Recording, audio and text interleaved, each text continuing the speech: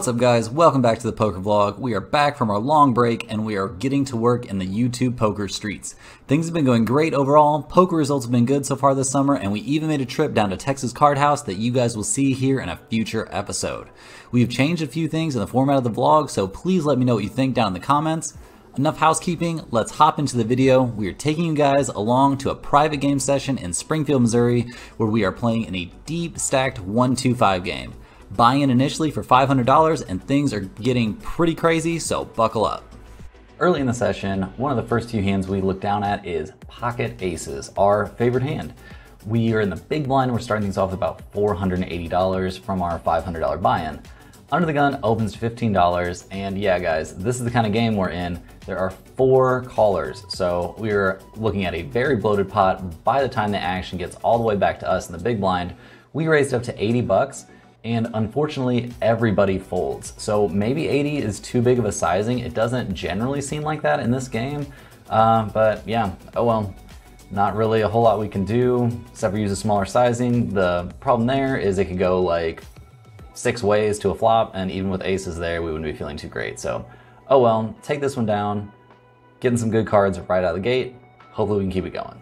A while after that, we look down at pocket sevens from the big blind again. We've got about $500 in front of us. The cutoff makes it 15 bucks.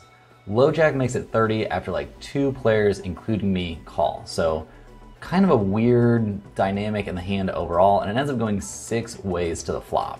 The action checks around on a flop of ace, queen, 6 with 2 spades. So super weird for an ace high flop like that for the action to check around, but it does.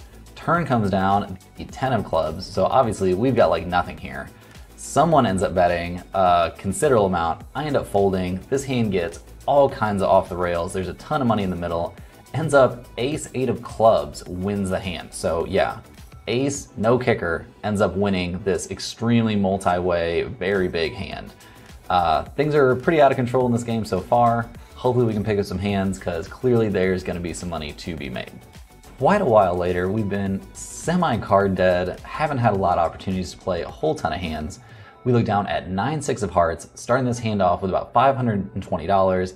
I end up calling the button straddle pre-flop, and we go 3 ways to a flop, which comes ace, 9, 7 with the ace of hearts. I decide to go ahead and lead out for $15 here, and the button, who is a pretty tight player, ends up making the call. We're off to see a turn, which comes down 7 of clubs. I bet $30, and once again, he makes the call without thinking about it for very long this time. The river comes down, 10 of clubs, so pretty connected board. It's also a paired board, so we've got 2 pair here. We don't really hate our spot until he starts making this speech about how much am I gonna bet on this street is gonna be $40 or $50. So it seems like he's pretty much determined he's going to call. So I go ahead and check, since if he's gonna call, I'm probably not in a great spot. And sure enough, he checks back and shows us ace 6 of diamonds. So he flopped top pair and just wasn't letting go despite having a terrible kicker. So really hate how we played that hand in general, I think, except for the smart check on the river, but oh well, we'll take it. Yeah, we lose the hand, but we don't torch off on an extra like 50 bucks. A little bit later, it seems like we might be getting a little bit antsy. We look down at 5-2 of spades from middle position 1. We've got about 450 bucks in front of us. It's a button straddle hand like almost every hand in this game is, so we're playing 1-2-5. I end up making the call and someone makes it $10. Don't really understand the point of min raising the straddle, but whatever. And almost everyone calls. We end up going 5 ways to a flop, which is a pretty good flop for us. The flop comes king, 9, 4, all spades. So flopping the flush right off the bat, action ends up checking to me, and I bet out $35 into a fairly sizable pot. So I think I'm okay with that sizing. We get 1 caller, just the low jack, who is a pretty loose player who likes to play hands against us. Definitely trying to probably come from behind in this hand. There's no way he has a better flush, or I think we would have heard about it. Turn comes down, the 4 of diamonds. I go ahead and bet out 75 bucks, and without thinking about it hardly at all, our opponent makes the call. So we're a little bit concerned and definitely don't want to see another spade come. Would be super bad news for us, as we obviously have a baby flush. Thankfully, the river comes down the 7 of clubs, So feel like we definitely have the best hand here. Time to go for some value, although we don't expect to get called by much. I would assume he maybe has a pair plus a big spade here, although maybe he would have raised with that, so he might just have a big spade. We go ahead and bet out for $125, hoping to get lots of value from this one. Unfortunately, without thinking about it for very long, he puts in the fold. So take down a nice pot, but not as nice as we were hoping it was gonna be. So pretty quickly, after flopping a flush in that hand, we look down at ace king of diamonds, starting this hand with about 600 bucks, and we're in early position. I open to $15, and the cutoff, the same player from the hand before, raises to 65. The player on the button makes the call for 65, which would seem super concerning, but in this game, it's much less concerning than normal, especially given the player type we're going against. Gets back to me. Obviously, I'm gonna raise it up here. The question is just how big. I decide to size to $175. I don't know if I love that sizing. I think I could actually go a little bit bigger. Things escalate quickly when the cutoff shoves all in for $350.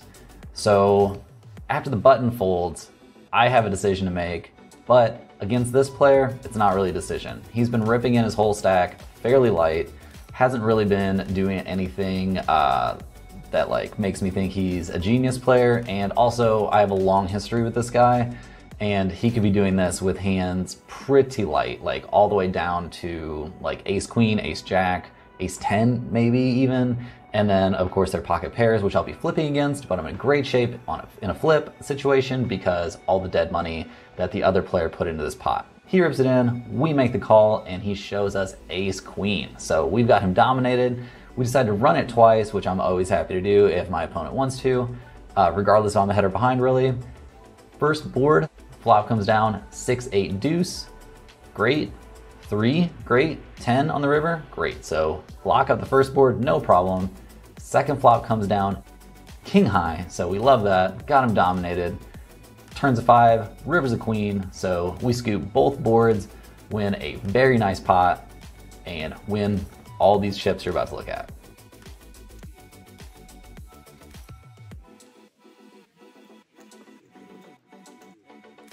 A little bit later, we look down at pocket fours from middle position. We're starting this hand off with about $1,200, and it's a limped pot pre-flop. I don't mind limping small pocket pairs like this in games like this because people are not gonna be folding that often when you flop a set. So off to see a flop, which sure enough comes down a great one. Shout out Rampage. We flop a set with pocket fours here on ace jack 4. I bet $6 and we get several callers, including our favorite player in the game in the big blind. Who check raises to $35. I go ahead and make the call here. I don't know if that's good. Maybe I should just go ahead and raise again. Not really sure. It's such a weird situation with a limped pot and then getting check raised. The turn comes down a queen, which we're pretty okay with, although he could have some combinations of king 10 and check raise. He's a good enough player to be doing that. He ends up checking though. I bet $45 and he makes the call. The river comes down a jack. Don't love that. He checks. I decide to go ahead and bet anyway though, betting out $100. He ends up folding and shows us ace 10 offsuit. So yeah, I think that's fine. I like his check raise on the flop. I don't think that's terrible at all. And yeah, take that one down, pretty nice spot. A little bit later, I've got pocket jacks in the hijack, starting this hand off with about $1,200. The player that we got it all in, ace king versus ace queen, opens up to $15. There's one caller in between us. I'm gonna go ahead and raise it up here with my premium pocket pair to make it 65, and the big blind calls.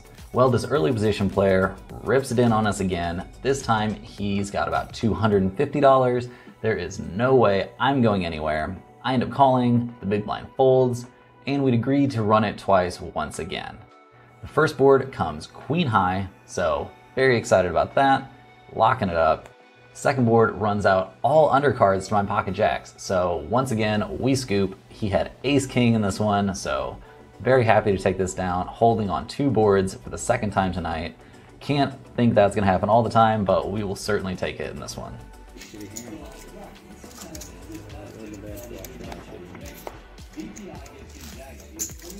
Not too long after that pocket jacks hand, we look down at pocket kings from the cutoff, starting this hand off with about 1,600, so we're doing very well tonight. Action limps to me in a straddle pot. I'm gonna go ahead and raise it up here for sure, make it $25, and I get one caller. who's the only player at the table who's close to as deep or maybe even deeper than I am. He's a fairly tight player, so this is kind of a weird situation. Flop comes down 10, 7, 8 with 2 hearts. So not really expecting there to be too many fireworks, but things get weird right off the bat when he bets out for $35. Obviously, I'm just gonna go ahead and raise here. I don't know what he could really have that he's gonna call this raise with, like I don't know what he's really gonna have that he's gonna call here pre-flop. So I pump it up to 135 and get some very weird news when after a little bit of consideration, like maybe 20 seconds, maybe something like that, he makes it $350 and has $650 additional dollars behind. I think about it for a long time, and the only thing that really makes any sense to me here is for him to have either pocket 10s, pocket 7s, or pocket 8s for a flop set. Maybe there could be some 10-9 in there, maybe there could be some ace-king of hearts. Yeah, I don't know. I mean, ace-king of hearts, I'm fine to get it in against any of his other holdings I ever really expect him to have here. I'm just in terrible shape. So I think about it for a really long time before eventually putting in the fold. Yeah, I think this is an exploitative fold. I think usually it's gonna be correct, but in this situation, unfortunately, we get some really shocking and depressing news when he flips over ace-queen offsuit. So yeah, he just owned me here. No two ways about it. I just think he's almost never showing up with a bluff. In this situation he was. Usually when this player gets super deep, bluffing is not what's gonna happen. Chips going on lockdown and him getting ready to leave is what usually happens. So, oh well, RIP I guess. We live to play another hand. We don't punt off all of our profit, but pretty disappointed. Could have won extra $1,000 if we really get after it in this one. Although if I re-raise, he's gonna fold, so yikes. Oh well, on to the next one. Hopefully we can shake it off. In our last hand of the night, we've got 8 6 of clubs from middle position, starting things off with about $1,300. I open to 20 bucks and get 4 callers. So opposite of flop, very multi-way as usual. Flop comes down, Jack 6 4 with 2 spades. So we've got 4 black cards, but unfortunately they are not the same shape. So action ends up checking through on this flop. I mean, there's not a whole lot we can do. We can't even really represent this board too well. So yeah, turn comes down 3 of clubs. So pretty much a total blank. Nothing too crazy on here. The player who bluffed us the hand before bets out for $45, and I don't think this really makes any sense. He's the kind of guy that's gonna donk lead on this flop if he has a jack. He could also bet out here if he flopped a flush draw, which obviously didn't complete. I don't really think he's calling my $20 pre-flop bet with any combination here that's gonna make a straight. So I think that I can actually be ahead here with my pair of 6s. So making the call, off Sea River, which comes down a jack of diamonds, so pairing the board and breaking out all the draws. This time he bets $85, and I am really not believing him here. This is not a sizing that he's gonna choose if he wants me to call. Yeah, I just don't believe him. I don't believe him at all. He just bluffed me, so I'm out for blood. I'm thinking there's a good chance I'm punting $85 off into the abyss. I make the call and he snap mucks. So not as big of a bluff as before, not as big of a pot as before, but we end up bluff catching pretty well. I make too many hero calls in general. This is probably a move that will cost me money in the long run, especially since I was right, so I'll feel like I'm always gonna be right. But we take this one down and it is time to rack them up. Had a nice big winning session. We needed it. Well guys, that's all for this episode. In for $500 and out for $1,830. I know it isn't all shown in the cash out. I sold $500 to the guy taking my seat. So overall, a very nice winning session. Thanks for watching. I hope you enjoyed the hands. If you did, please give the video a thumbs up. And if you are new to the channel and want to see more videos like this, click that subscribe button. It's completely free and a great way to support my channel. Feel free to leave a comment down below. I read and respond to pretty much every comment I get, and I'm always looking for ways to improve my content and my play. Thanks again for watching, and good luck at the tables.